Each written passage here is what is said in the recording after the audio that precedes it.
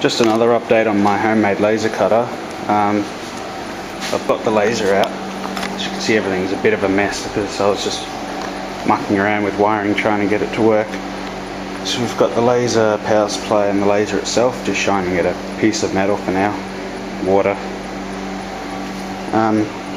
Basically the control board doesn't have any outputs for lasers, so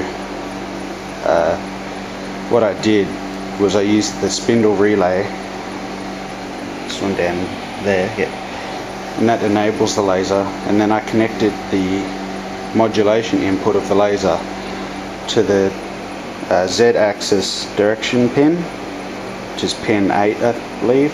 Oh, it's changeable anyway, but so what happens is whenever the Z-axis goes down, it turns the laser on, and when it goes up, it turns it off.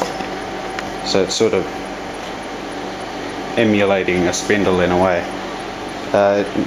Doing it this way means I don't really have any power control, but I'll end up using this little potentiometer here. Set it up with a big button on it. And so I've bought a few connectors and wired it all up a bit better. Demonstrate how this laser works. Just had to change the batteries in the camera. It's a silly thing. Okay, as I was going to show you, I'm in manual mode up here. So at the moment, spindle relay is off. Type M3.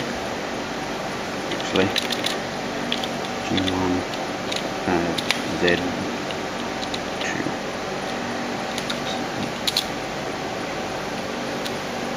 So that just turns the laser off to start with. M3. Hear the little click. Okay, so now when you set Z, G1, Z -1, turns the laser on. Type M5, turns it off. M3, M3, and then type G1, Z.